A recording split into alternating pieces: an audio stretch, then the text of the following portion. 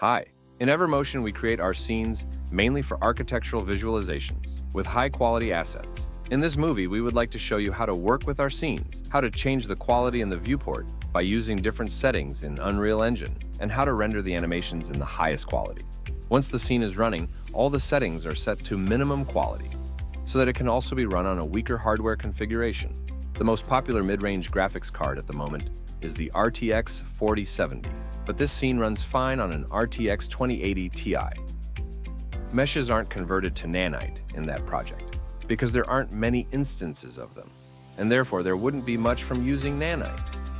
Of course, meshes can be converted if required. Keep in mind that you shouldn't convert meshes to nanite that have a glass material on it. Anisotropy will also not work on nanite assets. The first option that affects the quality and performance of the viewport is screen percentage, which doesn't affect the final quality of rendering still images or animation. You can also change the quality of scalability from high to cinematic, but with higher GPU requirements, or use any of the other options.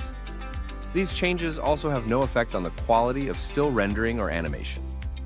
Another option is to increase the number of samples per pixel in the lights.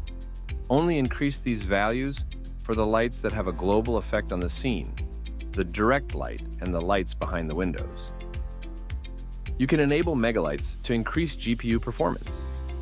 Using megalights change the type of shadows in the scene. The final option that affects the quality of the rendered animation is in the post-process volume settings, lumen, global illumination, and reflections. The default values should be set to maximum.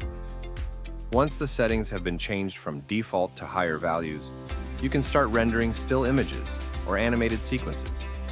In the plugin section, load the Movie Render Queue. After restarting, enable the level sequence with the camera sequence prepared for stills rendering. Then, load the preset.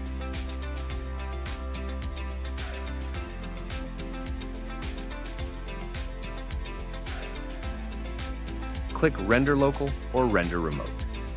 If you are rendering remotely, close the scene.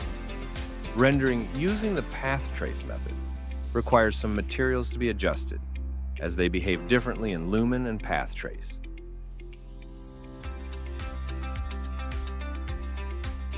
Then switch on the preset with the path trace settings and click Render Local or Remote.